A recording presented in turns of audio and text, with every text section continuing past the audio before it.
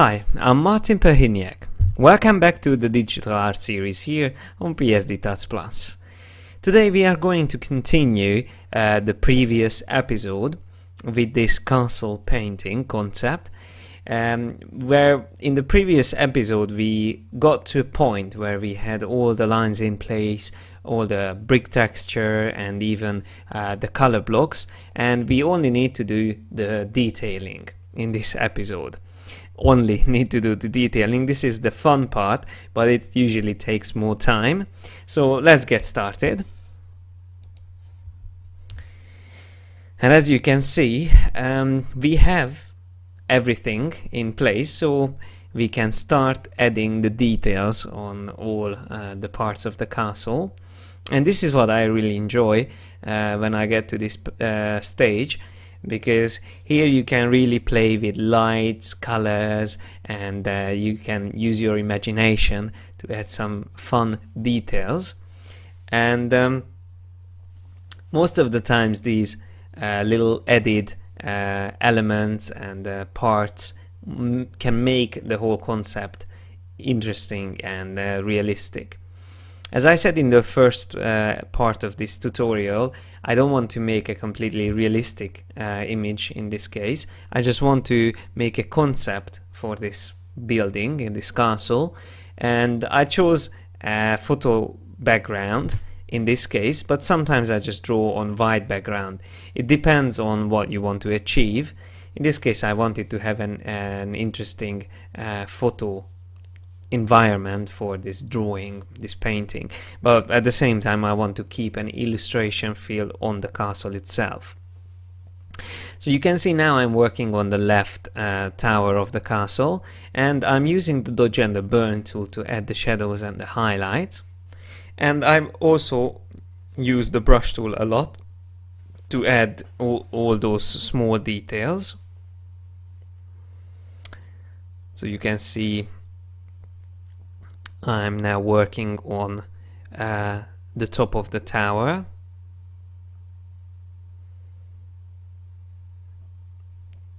and I spend a little bit more time on this tower than I'm going to spend on the other towers, but you will see how it goes. So you see I already use the light source, which is on the left in this image, and the shadows are not that strong, but because that's not a direct sunlight, the sun is already setting behind the mountains. If you have a direct sunlight you will have harder or harsher shadows, cast shadows, but in this case the shadows are not that strong, and I try to keep the colors muted because, again, as I said, it's sunset. So in the sunset, as you can see on the mountains, the colors are not that vibrant. You can see now I'm adding small details on the tower, like the green at the bottom, and I also added shadow on the original photograph. And I'm using masking, or actually in this case I think I'm just using eraser tool to erase some parts at the bottom to make it look a bit more realistic. Now I'm using the burn tool, and I'm burning some details just to make it the shadows, create the shadows. So you can imagine if the light source is on the left, if the tower is in front, then it will cover that wall part, and it won't be it will be darker. So now I'm adding some highlights on the tower, as you can see, and some more details on that little tower on the top. I'm painting it over. Sometimes I just try to change some details, and probably that's the final detail that I'm going to get on this one. I'm still adding some small details, but now I'm going to start or continue drawing details, and I'm going to draw the details closer to this, or close to this tower.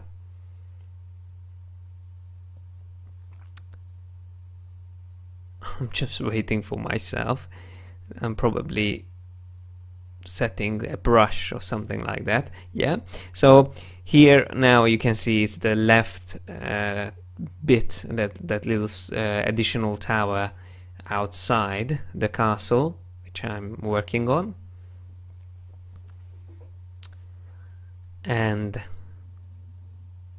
I'm adding some detail on it, shadows around it, and probably that's all I need on that. I made it a bit darker as well. So you can already see that the details, or the parts that I worked on and added the details, they look much more realistic than all the other parts. So that's all that it takes: shadows, highlights, and some extra little details which can make it more realistic. And obviously you need to spend some time to get to this stage, and the more time you spend on detailing, the more realistic it can be. So try to be patient and try to always learn from references. It can be photographs or digital paintings, but always look for these small details and try to understand what are the details that can make your painting more realistic and more interesting. It's not always realism that will make your painting better. It's the whole artistic feel to it, your imagination, and your ideas that you incorporate in your design. Because basically, even though it's called art, or the digital art and painting, it's still design, because you're always designing something. You're designing a character, clothes, or you're designing a castle in this case. So it's always planning, using your imagination, using references. So it's a really interesting thing whenever you come up with something new and you would like to show it how you imagine something. So you can see now I'm adding the same details around that area close to the tower on the left. And you can see once you apply details, it's quite fast to apply the same details on all the other parts. It's just time consuming, so you have to be patient, and you just need to continue and do the same thing all around. I'm drawing now the roof details, and I'm just drawing over also the outlines, and I'm playing a bit with the color blocks as well, and refining some edges on the towers on the top. Now I will do the same here on the bottom. I add some extra details like the windows and those roof details on the top of the tower. And at the bottom now I'm erasing some parts, and I'm also adding shadows on the photograph itself, so to make the whole castle make it look like more it's part of the photograph. Now I'm adding some details on the side of the castle, which won't be really visible because I'm going to make that much darker, but still, just to keep some extra detail under the dark shadows, it still can be interesting and add to the value of the whole painting. You can imagine if the main light source is from the left, we will have most of these parts here on the right in shadow, like the walls, even the front door or that entrance. And yeah, I added another detail, an extra detail, a little bridge, and I'm just thinking of what else I need there, but probably I'm just going to leave that like that. And as you can see, I'm experimenting with some extra detail elements. And you can see that once you add these little miniature details, parts to the castle, it makes a real difference, a big difference. It can show the scale. So the bigger your object is, it's easier to show the size of it if you use these little small little elements like the windows, and I will use later on flags as well on top of the towers. So these little elements can show the scale, and if you have time, you can always use a character as well. Let's say just place a character closer to the viewer, so closer in the image, and make the character really small. Then you can tell that if something is further away and it still looks big, then it must be really big compared to the character.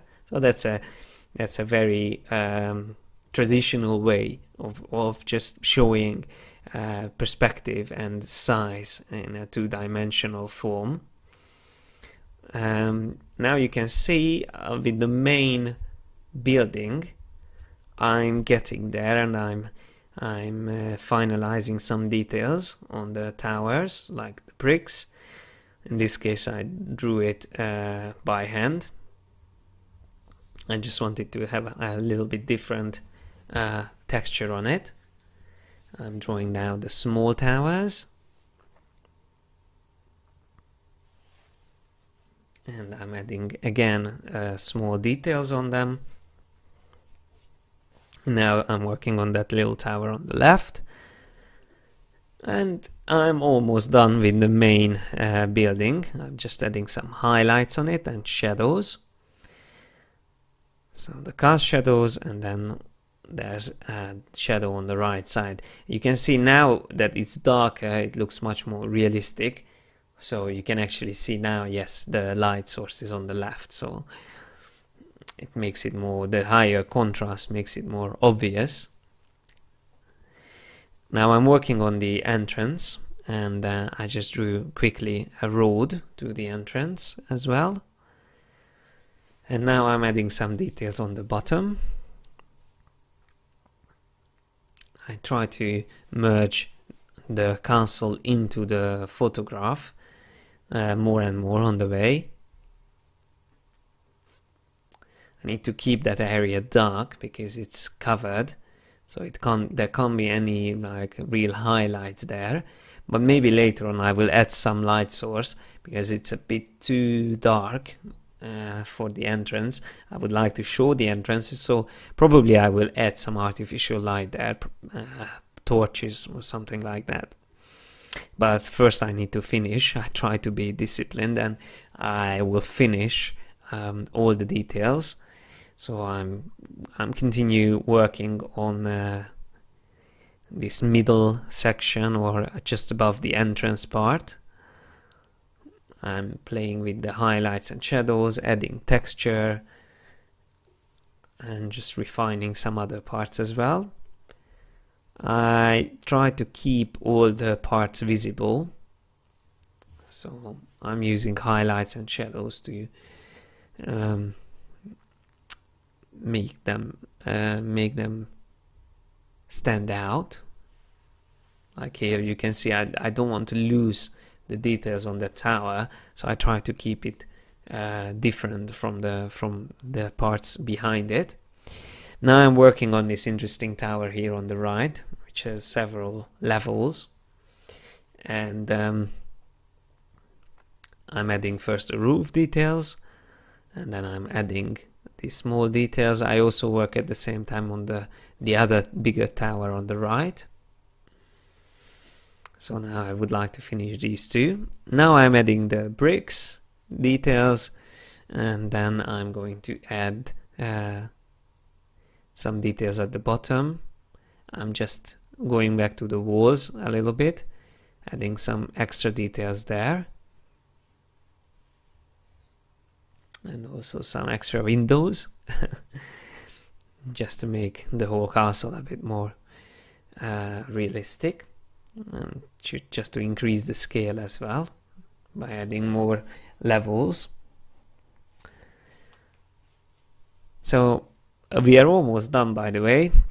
We only need to finish the right part of the painting. finish those towers and the bridge. So that's what I'm going to work on now. You can see I'm working on the bridge. I'm adding the texture, drawing in the little details quickly.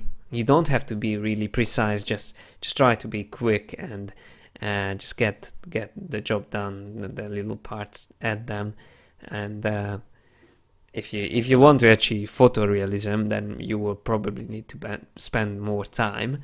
You will probably need to work on each little window separately to make sure the light is perfect. And here on the entrance, as you can see now, I added a diagonal shadow, which represents the angle of light, which probably would be more flat than this, but for this presentation, it's just, I think it's enough. It doesn't have to be that realistic. And I added all these shadows on the right, and I have all the details. So now I'm playing a little bit with the colors, and I would like to add that nice warm color coming from the sun, and also I would like to add some cooler shadows, so blue on the shadows and this orange red color coming from the sun. So I did this on 2 separate layers, which are now clipped onto the layer where I have my drawing. So they only show up on that and they won't show up on the background. Now I'm playing with some adjustment layers. I used levels and hue saturation just to change the colors a bit. And as you can see, I increased the overall contrast in the image because I felt like it's a bit too matte, and I wanted to make it a bit more like an illustration. So it was more realistic before, now it's a bit more like an illustration, but that's what I wanted to do. So now you can see I added some flags, and I add some detail there in the middle. That's like the main flag on the castle. Then I just experiment with a couple of more details, but then I just change my mind and I take off those flags, and instead of the flags, because I have enough flags on the top of the towers, I'm going to create a flame torch, which I was talking about, just to add some light here on the right side. And once I have the flame that looks like a torch, I just simply copy and paste it around the entrance area, and then I will place some light also around the castle in some areas. And now I'm using my brush, and I just change the opacity and use a soft edge brush and just draw an orange color around the torches, just to make them look they are actually lighting up their environment. So now we are almost done. I just add some final details like on the roofs, and just working here and there on the castle, just to finalize some details. And we are now really close to the final details, the final result. I'm working on that little refuge on the top of the mountain on the right. You can see I'm adding the same details there. I don't want to leave that out, so I'm now drawing the road, or that little path coming down from the top and going somewhere to a back entrance. And I just want to keep that subtle. It doesn't have to be a first read in the image. It just makes it a bit more interesting. And now I'm almost done. Or actually, I think that's probably the final detail. I'm just adding some small extra details here on the bottom. I'm using a custom brush which I created, and I think that's all. So as I said, you can always make it more photorealistic if you spend some more time on it. But now that we look at the image from a little bit further away, you can see it's quite nice in this setting. and I think it's really good for this tutorial, just to show you how you achieve something like this from completely start to finish. And you saw all the steps that I used. It's not really complicated, it's a bit time consuming, but it's really fun, and it's worth spending time on stuff like this. So if you feel inspired by a photograph, just always get that photograph in Photoshop, open it up, and then start drawing on top of it, or just simply use a plain background and start drawing on top of that. It doesn't have to be a photograph. I just find sometimes a photograph more inspiring to work with. So thanks a lot. That was the second part of this tutorial, and that's the end of this tutorial. You can always think about how to continue from this point on. You can always have an army marching into the castle, or going out from the castle. You can have the soldiers coming here in the front, or you can even have like siege of this castle, have some war machines in the front, catapults and ballistas, shooting and throwing stones at the castle. I don't know, make the castle a bit destroyed, some of the elements in flames. So it's only up to your imagination, and it's a really fun way to practice and to study and learn new things in Photoshop, and just to improve your skills in digital painting.